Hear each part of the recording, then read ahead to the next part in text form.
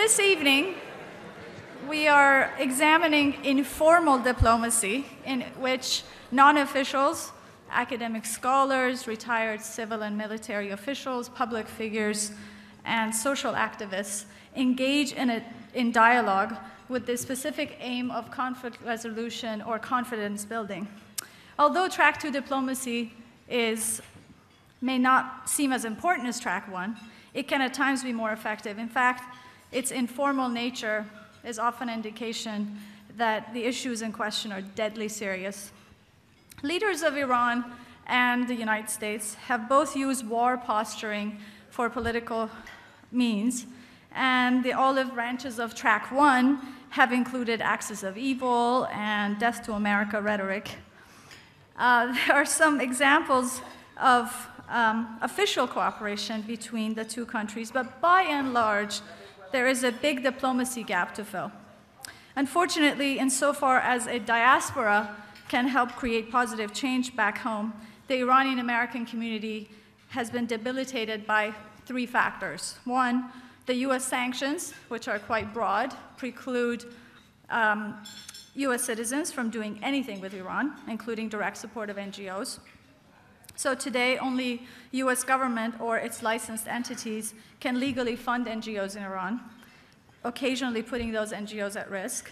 2, the war of words between their adopted home and their native land, I'm talking about the diaspora, has left many in insecure territory, leading them to retreat and keep a low profile, sometimes downplaying their Persian identity.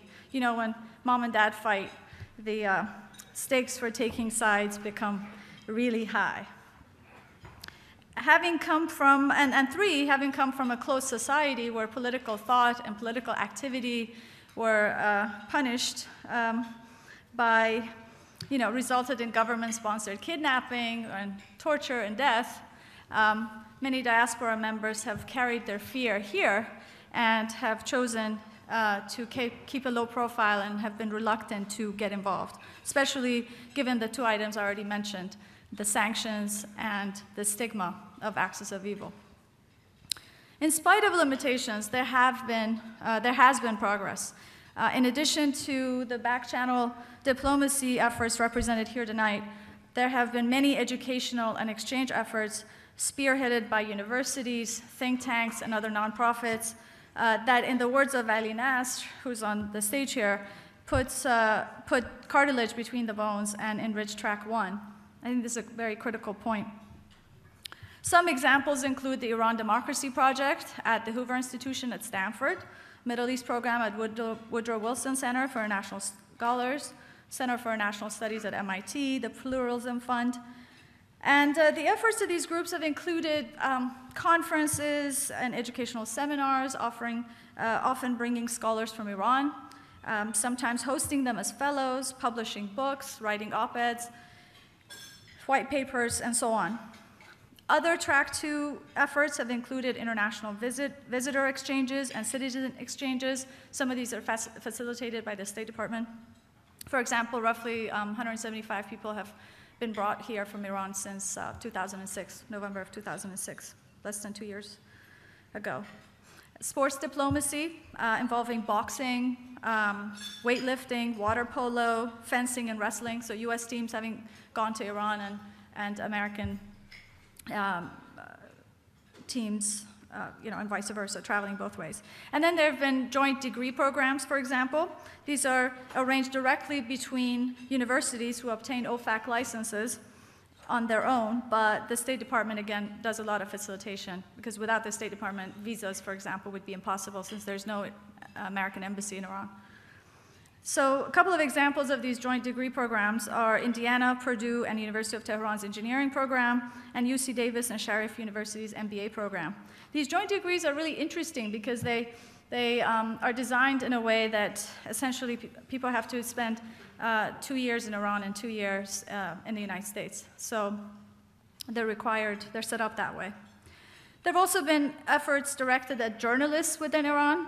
For example, there's a weekly online journal called Washington Prison that some of you might be familiar with. They translate US news headlines, say from Washington Post, New York Times, LA Times, etc., into Persian so that journalists within Iran have access to this information quickly, and that they're not just relying on conservative spinning and translations by government papers. So the journalists can take those and write articles in newspapers. And then there are scholarships programs, a couple of these to mention. One is Institute for International Education, the organization that's responsible for Fulbright scholarships, for example. Just in the last 2 years, they've brought 50 students from Iran, so it's fabulous. The Homeland Security checks these people out, State Department gets visas for them, and they come here. So a lot of things happening sort of quietly, but very effectively. Our family foundation has supported economics postdoc and PhD students coming from Iran at Oxford, University of Chicago, and other institutions. In the last few years, Persian New Year is being recognized around the United States. For example, there are annual celebrations at the Metropolitan Museum of Art, at San Francisco City Hall, and this year at the White House, where Mrs. Bush invited 40 members of the diaspora for tea this past March. All of these efforts have benefited from philanthropy. Notably, for example, Washington Prism's multi-million-dollar budget is supported by one American philanthropist, Lynn Strauss. It's quite commendable given that it's really mostly under the radar, and she really doesn't want any high profile for it. I think we will see a lot more of these contact points and track 2 efforts because A, war is too expensive and too unpopular. 2, the sanctions have not been effective for many reasons. I'm sure we'll hear more about that later. A recent paper co-authored by a Rockefeller Brothers Fund advisory trustee says that any sanctions are useful insofar as they induce the punished party to negotiate. Sanctions without an opening for discussion can't lead anywhere. So I think that's very true. And thirdly, the diaspora, the Iranian American community, is finding its voice. So the 30-year-old immigrant, the mass exodus happened in the 70s, in the late 70s, and that 30-year-old immigrant group is maturing and becoming more philanthropic and much more active. Recently, we founded the Parsa Community Foundation to get the Persian community to give more strategically, and to become more civically engaged. Parsa can help track 2 efforts with the Iranian American community, with NGOs inside and outside of Iran, with innovative social entrepreneurs, diamonds in the rough, as Jane put it this morning, that need critical funds to push their ideas forward. So there's a lot we can, as philanthropists, do to help. One, we can float the idea that the sanctions against Iran should be lifted regarding NGO support or regarding philanthropy. So this would allow essentially all American citizens, not just the US government, to be able to support NGOs inside Iran. That unleashes the power of the diaspora, who today would have to, if they sent money to Iran, it would be an illegal act. They can't do that. So I think we would be really smart to empower the diaspora to be able to do this legally and to be able to support NGOs. 2, we can consider partnering with existing Persian NGOs that can navigate the cultural nuances. I think a lot of foundations have worked with a lot of individuals, but there's some worthy foundations out there that we can partner with. I think that would be great. We see at Parsa, we see innumerable opportunities to fund programs that we can't come too close to funding. They're in every area that you would be interested in, from the arts, sports, economic development, AIDS, environment, you name it. And lastly, we can support more people-to-people exchanges. I'm sure our distinguished panel will have many more suggestions. It is really humbling that so many non-Iranians have committed themselves to the cause of cultural understanding and peaceful solutions, including everyone's here tonight. So thanks for your time, and I'll turn it over to, excuse me.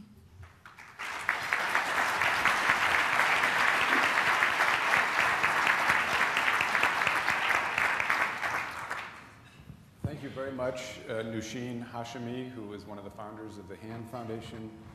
We very much appreciate the work that you're doing and your introduction to this conversation. I'm Stephen Heintz. I'm the president of the Rockefeller Brothers Fund, and I'm delighted to have this opportunity to moderate this panel discussion about Track 2 diplomacy, focusing on the case of Iran. I'm going to take just a couple of moments to frame the conversation, add a few thoughts to what Noosheen has already put before us, and then I'm going to engage my distinguished colleagues in a conversation for about 25 minutes, and then we'll open it up to all of you to join with us and ask questions and offer your comments. I think that for many of us in the philanthropic community, after 9/11, we had to stop and rethink what we were doing in the areas of peace and security, conflict prevention, and conflict resolution. That was certainly the case at the Rockefeller Brothers Fund. And in those weeks right after the event, we engaged in a lot of soul searching and thinking about what we might do differently to have deeper impact in trying to create the conditions for peace and to try to help think about how to resolve conflicts in a way that would not produce violence. As a result, we decided to refocus our own peace and security funding on two very closely linked sets of issues.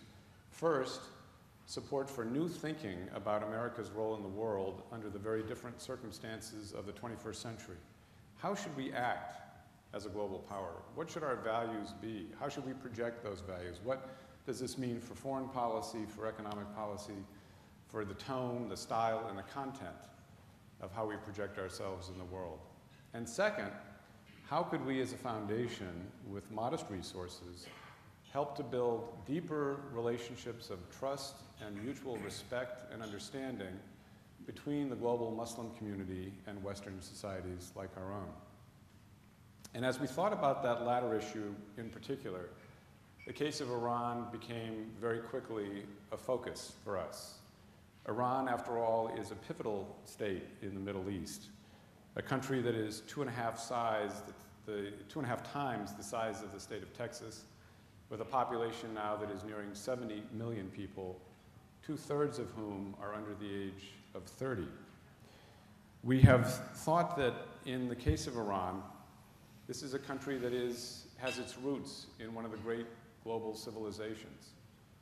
It is a country that has a continuous history of something like 2,600 years. It is a great society, a great civilization, a great country, strategically positioned in the Middle East. If you just look at all of its borders and the countries that border it, the Persian Gulf, the Caspian Sea, it is obvious what a geostrategically important country Iran really is. And yet, because of tragic circumstances going back to the Islamic Revolution of 1979 and the hostage takeover at the US Embassy, the United States and the Islamic Republic of Iran have had no formal diplomatic relations for nearly 29 years. This means there is no normal connection among governments, among diplomats, among people that we enjoy with almost every other country around the world. As a result, there is a great deal of misunderstanding, misperception, just basic lack of knowledge. So we see a country in which the US and Iran share a lot of interests. If you think about where we are now, and we started thinking about this before the war in Iraq, but then after the war in Iraq, it just reinforced that now we are essentially neighbors with Iran, with 130,000 American troops in Iraq on the Iranian border. We have geostrategic interests in the region that are shared, and yet we have a number of issues in which we are in conflict, including Iran's support for terrorism, Iran's opposition to the two-state solution for Middle East peace, and Iran's pursuit of nuclear energy, which many in the international community fear is an effort to develop nuclear weapons. So this is a relationship where we have no formal diplomatic ties. We have a lot of issues in which there is the chance for very significant conflict, and yet at the same time, there is the opportunity for strategic cooperation. And in fact, in recent years, we've seen examples of both, conflict and cooperation.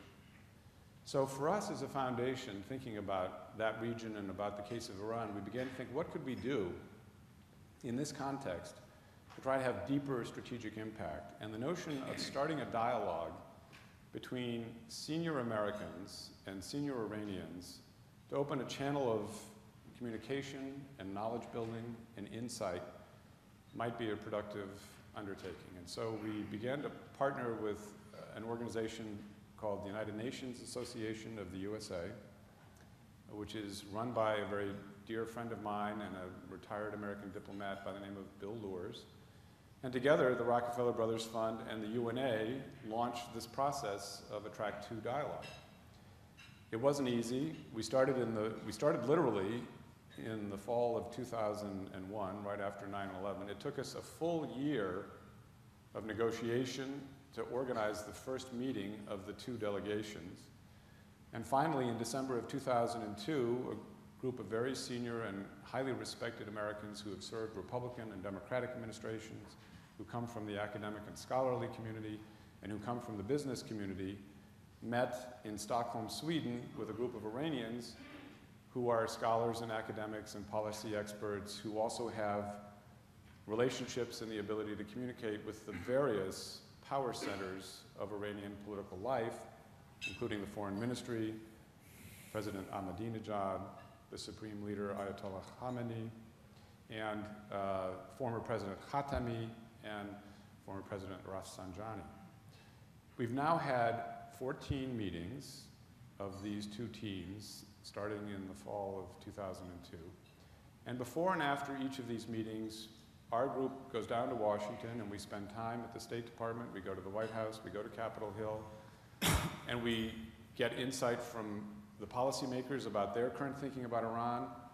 And then when we come back, we share with them the analysis and the insight that comes from our conversations. The goal of this process was to build knowledge among the participants, build personal relationships of trust and confidence in a relationship that doesn't exist formally, and to communicate with policymakers and policy analysts and think tank people about how we might find some peaceful ways to settle the very difficult and complex issues that currently divide our two countries. So it's been a remarkable experience. We've learned a lot. I think that it is fair to say that we've had some modest influence on US policy. Our goal has been, frankly, to prevent another armed conflict in the Middle East. Our Iranian colleagues say to us that they feel that they've had some modest influence on Iran. But the issues are still very complex and very tense, as our two distinguished panelists will talk about now. It's a great pleasure for me to welcome our two panelists, two very dear friends who have just the right background and experience and intellectual capabilities to help us really sort through how this process of Track 2 dialogue in its various forms, the kind of more policy-oriented Track 2 that we're engaged in, and the many different activities that Noosheen has just described, can contribute to a peaceful resolution of the issues that divide these two important countries, and could lead to a way of emphasizing the opportunities for strategic cooperation. Jessica Mathews is the president of the Carnegie Endowment for International Peace. She also served in the Carter administration on the National Security Council and as the deputy to the Undersecretary of State for Global Affairs in the Clinton administration. Vali Nasr is a professor of international politics at the Fletcher School of Law and Diplomacy at Tufts University. He's also an adjunct fellow of the Council on Foreign Relations.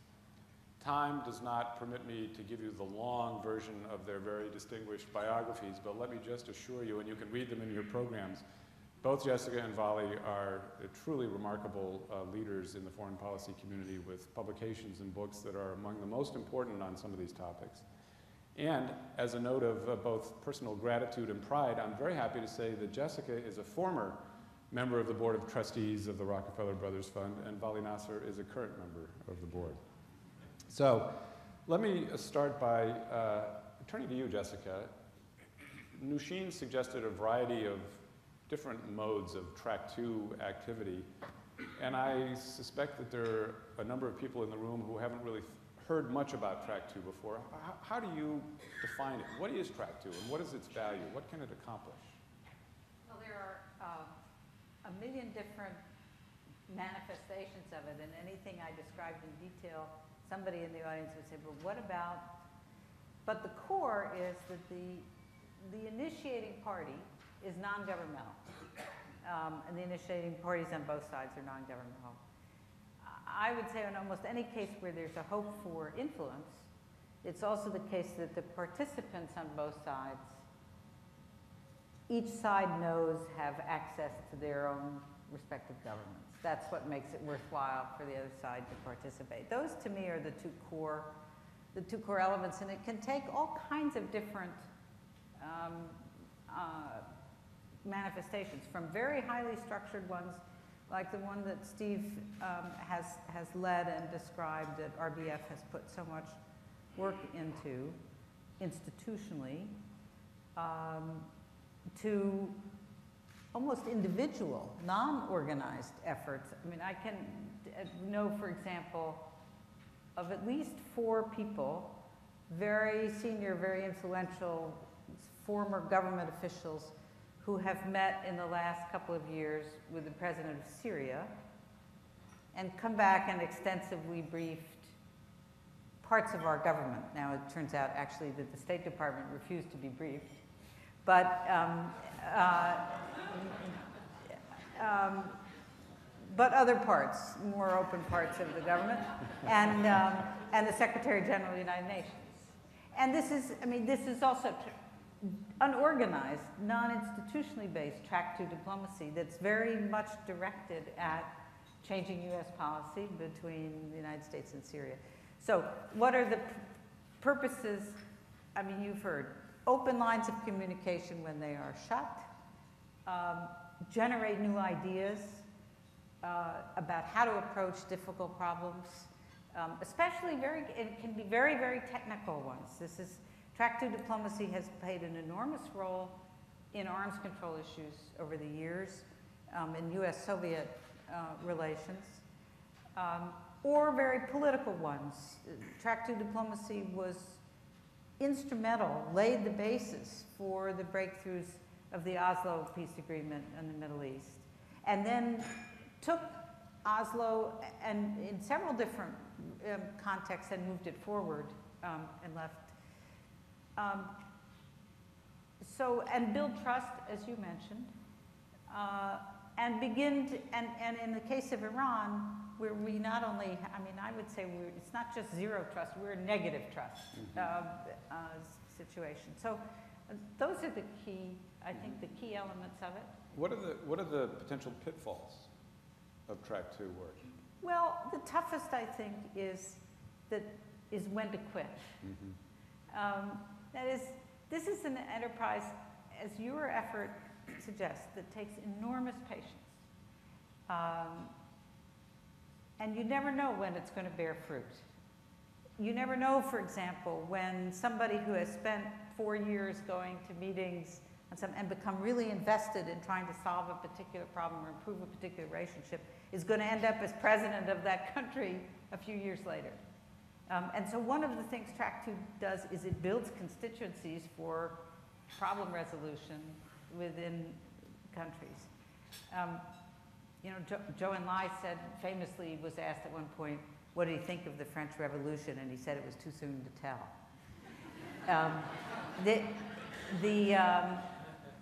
One of the pitfalls is to know if you're actually getting anything done, if you're making any progress, if it's worth the time and effort and that is being invested in it. In some ways, I think that's the toughest. People cite a lot of other ones, but to me, those are kind of peripheral. Two little anecdotes to reinforce that point. I was invited to meet with the foreign minister of Iran when he was at the General Assembly of the United Nations last fall. And the question he put to me was, why should we continue to support this Track 2 effort? What impact has it had?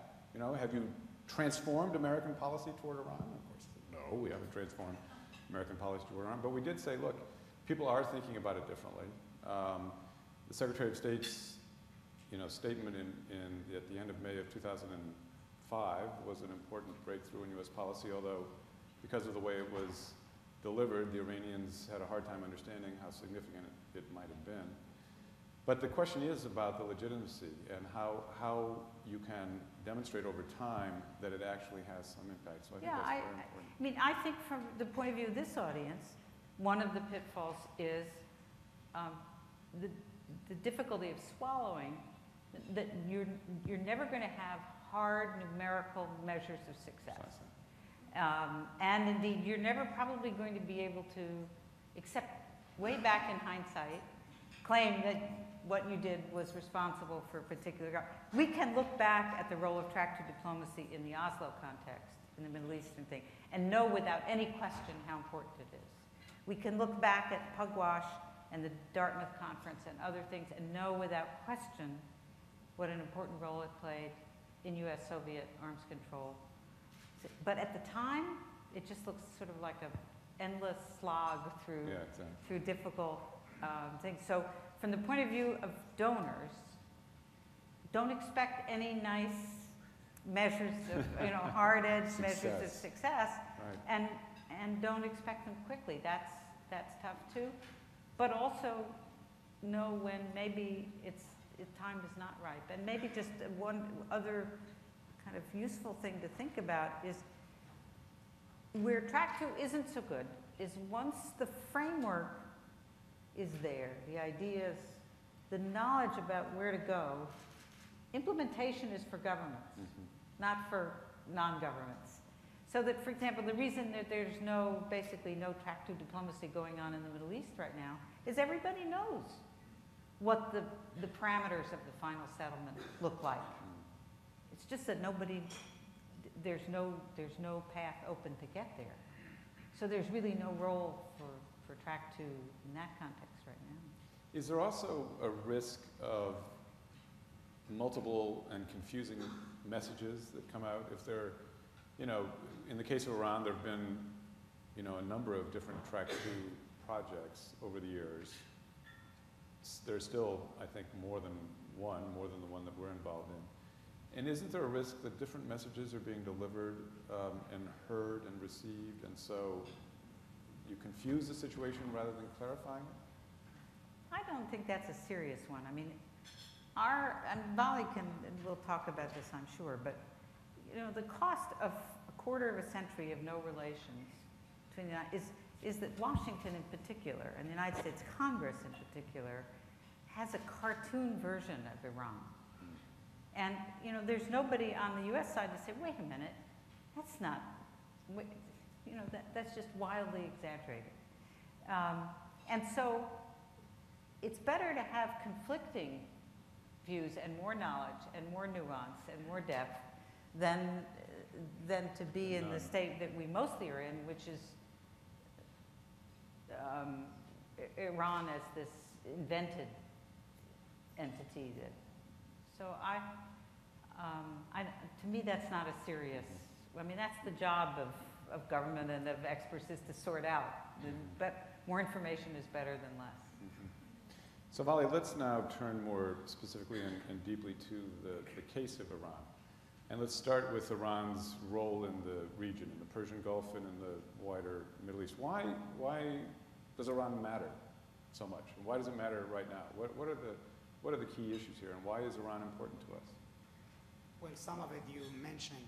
Iran is the largest country in that region with a population of 70 million in a very strategic location that connects South Asia, Central Asia with Middle East and Persian Gulf. It sits on the top of the world's second largest oil and gas reserves.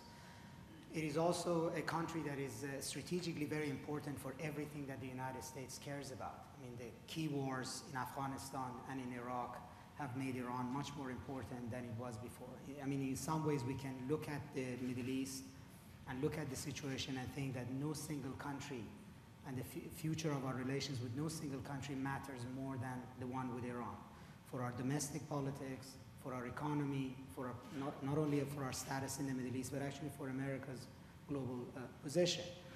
And we haven't had, as you mentioned, relations with Iran for about close to 3 decades. There is no country that has mattered to the United States so much, about which we know so little as a people, and with which our government has had no relationship.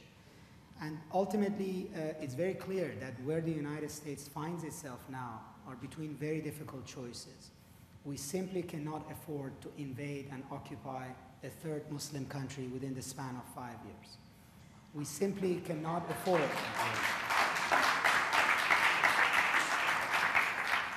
We simply cannot afford $12 billion a month for another 100 years.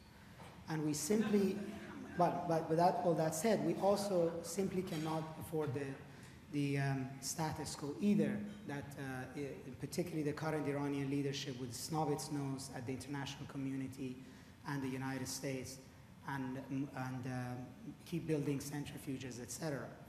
So I think the stakes are very high for the United States. And in particular, at this point in time, it's very clear that as a people and as a government, it is our mandate to move this relationship to somewhere else than where it is now.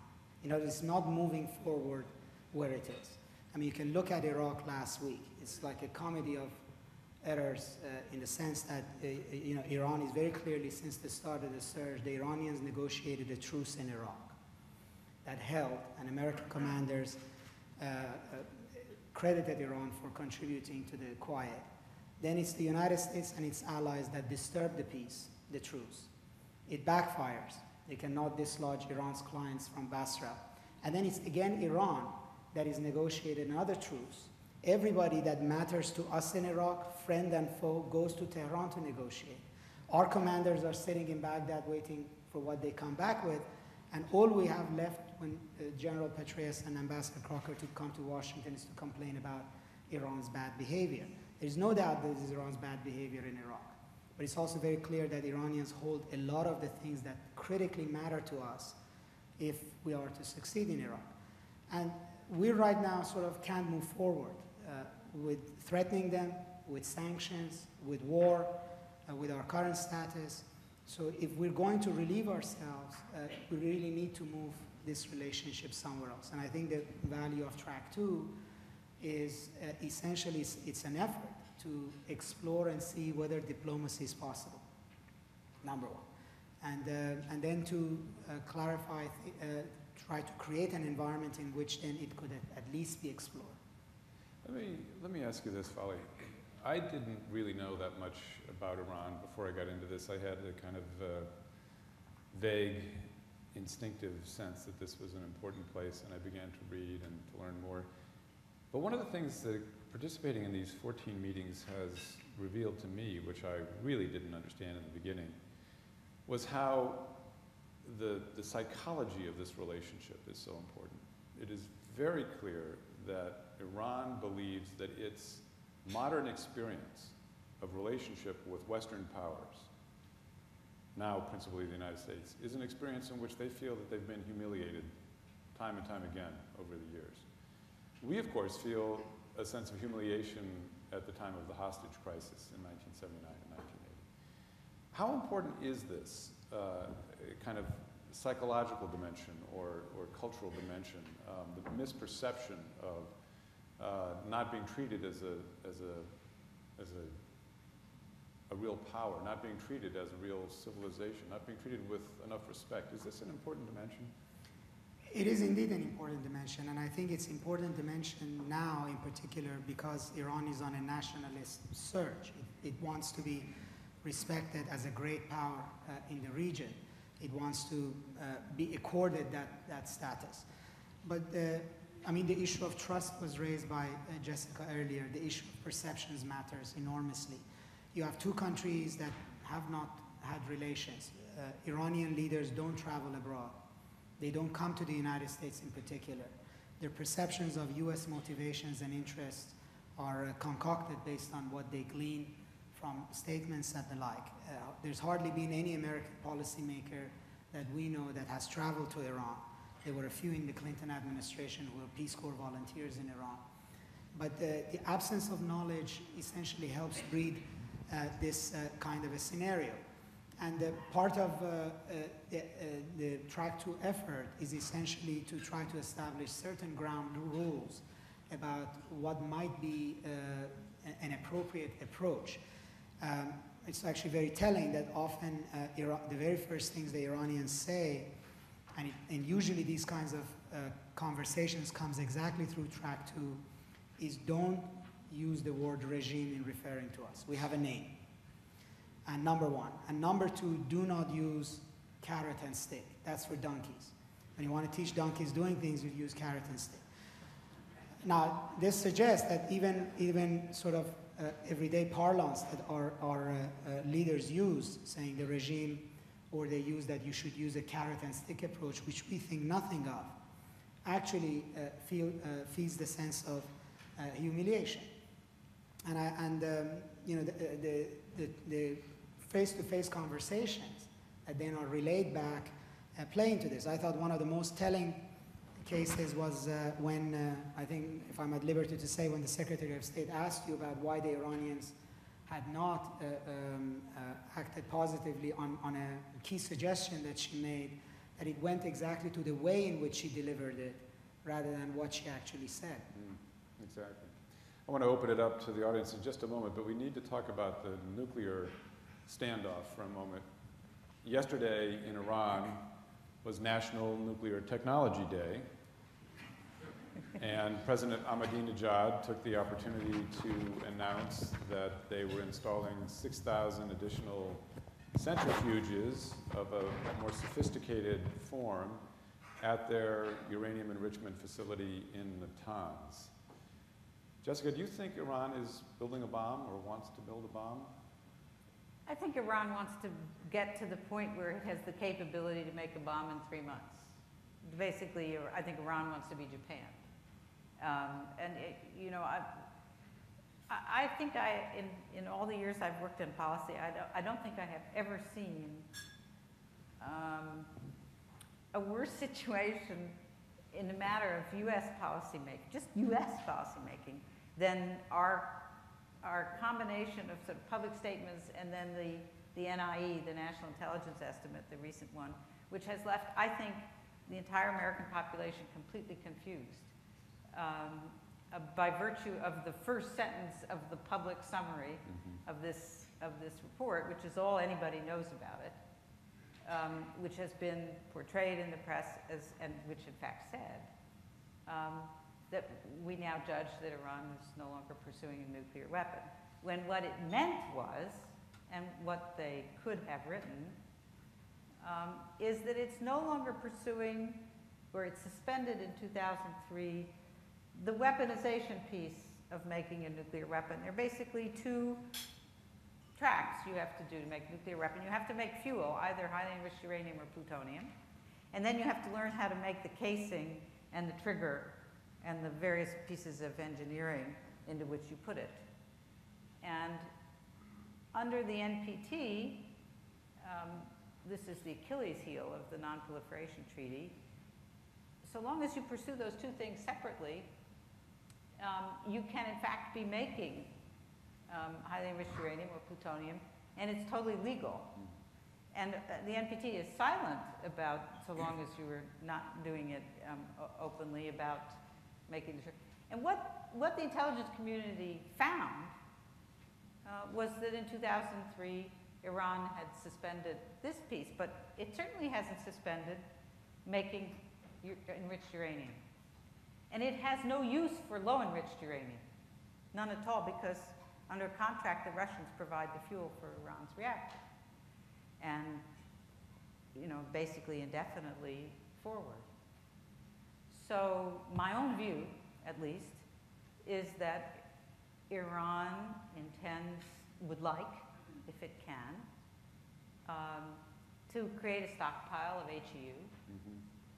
And my guess is, if it can, at an appropriate time, resume the work on the casing, the trigger, and stuff, and never put them together unless the time comes when they need to, which is consistent with what all the Supreme Leader has said. But I do think that the NIE did an extraordinary disservice, both to American diplomacy and to American understanding of where we are. The other important thing is that Iran stopped negotiating with us, with the West, on nuclear in 2005. And since then, we've been negotiating with ourselves. And with the Europeans. Well, if you don't like that deal, how about this deal? Yeah. But with Iran, I mean, one thing about Iran is when they're negotiating with you, you are not in any doubt that you're negotiating.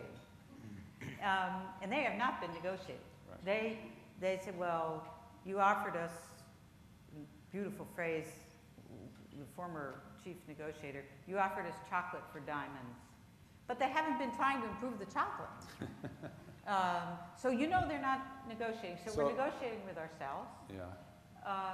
And with our allies. That's been a big by part ourselves. of it. That's what I mean. Let me ask you this. You know, one of the things that we hope would come out of the process we've been engaged in is some ideas, some concrete ideas. And one of those ideas has now been published publicly in an article in the New York Review of Books a few weeks ago, which offered a concept for ending the standoff on nuclear, which was, and the idea is, and this came right out of these discussions we've been having, was for Iran and the international community to agree to convert their uranium enrichment facility at Natanz into a joint venture, in essence, in which international technicians and Iranian technicians would enrich low enriched uranium for its domestic energy purposes with the supervision of the International Atomic Energy Agency, 365, 24/7 weapons inspectors on the ground, with a lot of technological safeguards. It's not 100% fail-safe, as you know, and Jessica and her colleagues at the Carnegie Endowment, in my view, have done probably the most creative and comprehensive work thinking about how to revitalize the non-proliferation regime. What's your reaction to this idea as a way of finding a compromise that Iran might live with and that the U.S. might live with? Well, I wish I feel, again, like a dog in the manger. I don't think it will work because it presumes that there is a valid, economically rational reason for what they're doing. That is to say that there is a market for the low enriched uranium that will be produced. And I don't think either the French or the Germans, which was suggested as the multilateral partners, would do it. Unless it's as a total pretend operation, because the Iranian, as you know, Steve, the Iranian enrichment operation is lousy, technically. So France and Germany would have to it would have to be a kind of a Potemkin collaboration. And it would cost a lot. Now, it might cost less than sanctions if you could reach a deal. But we have talked to the French since this came out, and they just say, no way. Well, that may or may not sit. But the problem is, what I think its Achilles heel is that it sort of tears the veil off exactly what is the pretense in the Iranian enrichment program, which is that it has a valid non-weapons purpose. Yeah. And I don't see how you get around that. I understand the point, and Vali wants to jump in, but we should keep in mind, too, that ironically, of course, it was the United States that encouraged Iran under the Shah to start a nuclear energy program in the first place. That's right. Oh, that's true. Actually, all of those scientists who are running the program are graduates of MIT and Berkeley, and Exactly. some of them are fairly westernized. But I think also the part of the issue that Jessica said that we often negotiate with ourselves is that we sort of go at this issue as if it's about the nuclear issue. For the Iranians, any kind of a movement on the nuclear issue has to be the result of successful engagement, not a precursor to successful engagement. And one of the former commanders of the Guard in Revolutionary Guards in Iran put it in the following way, that the United States is on a frontal attack on Iran, on nuclear issue, democracy, terrorism, human rights. We have the strongest case on the nuclear issue. Either the nuclear issue has to solve everything, or there is no point even talking to the US. And essentially what he says that, Iran has a sort of a day after problem. The day after it accepts this deal, if there is no roadmap to a normalized relations, then it's pointless to make that concession. Yeah. Do we still have 15 minutes? Yeah, great. All right, let's. This is a hard conversation to have in 1 hour, and I want to thank Jessica and Vali for really helping to focus us on these issues in a very short period of time, but I want to make sure we use the last 15 minutes for questions from the audience. And there are microphones that will make their way around. I see somebody here in the front. It's kind of hard with these lights. And if you would, when you get a microphone, stand up and just please quickly identify yourself and try to make your comment or question as succinct as possible. Thank you very much. My name is Wiley Gregg, and my question is short, and that is there another game being played here? Is there a greater interest in the Middle East to have us continue at odds with Iran? Could it be anything to do with oil production or anything else that never appears in the press? Because some of this, it seems hard to understand how the conflict could be so basic and be so long. And I know some of the history going back to the First World War, but is there something else we're missing? Great. I'm going to collect a few questions, so if you both would keep these in mind, we'll continue. In the back over there. Gareth Evans from the International Crisis Group. Question yes. mainly to Jessica. Look, when you're in a diplomatic hole, isn't the time-honoured solution to stop digging and trying to find a way out of that hole? And isn't the reality of the matter that we all know that there's no economic rationale for an Iranian nuclear civilian fuel cycle capability? There's only a testosterone rationale, a pride rationale, an anti-humiliation rationale. They want to be up there with the big boys, as you said, with Japan. But in all my discussions with the Iranians, and I've been in and out of the country and discussing this issue in my own form of track 2 diplomacy with Crisis Group for a number of years, my very clear and very strong view is that they're absolutely not in any way committed to weaponizing, that they do understand that the costs way outbalance any conceivable benefit, but they're absolutely determined to acquire that capability. Therefore, what we need to do, the West, the rest of the world, is just ensure that that breakout capacity is very significantly constrained. And what we ought to be doing is negotiating what I think is a very doable deal, which has us recognising the reality that they've acquired enrichment capability, whether we like it or not, that red line has been crossed, and put all our eggs in the basket of ensuring a hugely intrusive verification regime which will ensure that we know exactly what they're doing, what their breakout capacity is, that we do know what we're doing on the engineering, on the weaponization side, so that there'll be no surprises there. And we have a whole bunch of not only incentives to normalise the situation, but very clear disincentives if they step 1 millimetre across the red line of actual weaponization. And when you put it in those terms to the Iranians, and when you put it privately in those terms to the European negotiators, this is an extremely well understood and entirely sensible outcome that most people are prepared to buy into. But we can't get the Americans in particular to even get to first base of putting that negotiating position on the table.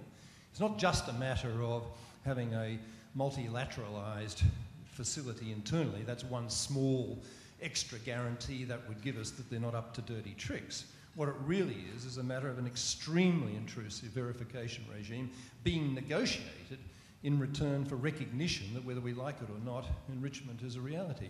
Now, Jessica, can you respond, and Vali, can you respond very specifically to that kind of proposal, not the sort of the semi-version of it that you responded to so far?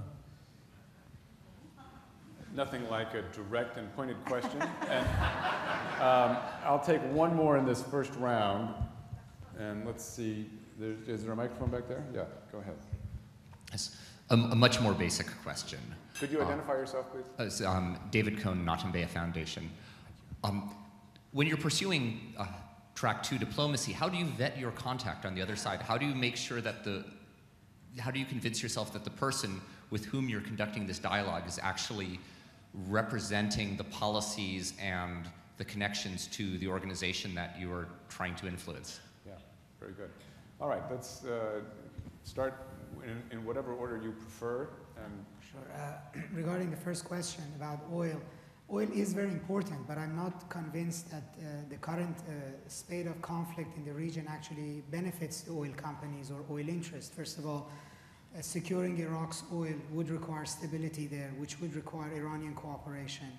Iran itself can be a major source of oil and natural gas, and therefore relations with Iran would help. And also relations between Iran and the United States would allow for much cheaper and more direct access to Central Asian oil and gas, which would relieve the reliance on Russia. So in some ways, the oil and gas argument should actually be an argument for trying to reduce conflict.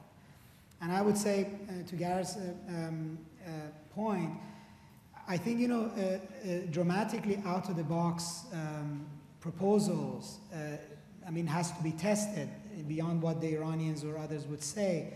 But I think it could dramatically at least change the posture and many of the assumptions that at least I could say the Iranians are having about what the West and the United States is likely to put on the table. So I think in the least is that it would shake things up and it can provide for openings that then you can pursue. Jessica? The last question was the easiest. I mean, you don't know, but you don't whether that person is representing government. In fact, you don't expect that person to be representing government policy or that set of people. But you have to know enough about the country or the groups to know who they are and what they represent politically in the country, and to know whether those individuals have access to people in power. That's as far as you go. If you don't know that much, you shouldn't be doing this. Gareth, I think I agree with the premise of your question, which is there's too many facts on the ground to walk back no enrichment in Iran to where we hoped it would be 2 years ago. And I also think, let me say how I think we ought to go forward. First, I think there's nothing that can be done through the remainder of this administration. There's too much active distrust, and there's too much history to even try. Secondly, I think nothing should be done before the election in Iran, because the only things that are likely to save Ahmadinejad, who's made such a mess of the Iranian economy, is either an American attack or an American embrace. And so I would wait. But that's June '09. That is fertile time for track 2 efforts to build some alternative way forward. At the same time, I think it is important for the nuclear weapon states and Germany to stop negotiating with a partner that's not negotiating. And at the same time to do that in a way that does not convince Iran that we are in fact after regime change. And so I think it is important for a while for us to say, okay, we get it. You've turned us down. You're in violation of Security Council resolutions. Call us when you think differently. And to use that time to do what we've failed to do so far, which is to get P5+1, these 6 countries, on the same page about various red lines and corresponding sanctions. I mean, for somebody who watched the Iraqi story unfold over a decade, what was so clear was that whenever the P5 were in agreement, Saddam backed off. And whenever he sensed that there was wet cement in the bricks in that wall, he'd start throwing those bricks around and do it very successfully. And the story with Iran, I think, has been exactly the same. And as you know, the tragedy of this has been that when the Iranians were scared, the U.S. was feeling triumphal and brushed off their effort. When the Europeans were ready to do serious negotiating, we withheld the one element that could possibly have made the negotiation successful, which was a commitment to say, we'll accept the following deal. And so the Iranians had no reason to negotiate. So what I'm saying is I think the tactics from here to there are terribly important. I do think that likely well, let me just say the one other thing that we have to understand about what's happened is that we have immensely empowered Iran in the last 6 years. We removed their two most serious, feared opponents, the Taliban and Saddam Hussein. And we've got $100 barrel oil. Why on earth should they negotiate with us at this point? So I think we bide time. I think it will make Iran very uncomfortable for us to basically stop chasing them and to use that time to reach agreement on new red lines that's serious. That's where I would go. Great. I'm afraid we're pretty much have exhausted our time, and we've been schooled by the organizers of this wonderful Global Philanthropy Forum to keep to the deadlines. I would like to say, just in conclusion, for donors in the room, I hope that you've taken from this conversation that these various kinds of Track 2 experiences are potentially very good philanthropic investments. They do build knowledge and insight. They build relationships that can become very important in years ahead. They can also generate ideas that may have real practical utility. They give the participants an opportunity to take risks that they can't do in other settings, to offer new ideas, to offer suggestions because they're not speaking officially, and to get reaction to them. But they do take time and they require patience, but on the other hand, they don't cost very much. You know, these are very inexpensive operations. You're paying essentially for airfare and hotels, and the potential payoff, if you stick with it and engage and continue to contribute, can be quite significant. So I hope this has been useful to you in thinking about how you as philanthropists might engage on a variety of different kinds of Track 2 activities on other important international issues about conflict prevention and conflict resolution and the responsibility to protect. Thank you, Jessica and Vali, for an extraordinary conversation, and thank you all. We convene again tomorrow morning at 7:30 in this room for breakfast with people who are designated at various tables. Thank you all very much, and good night.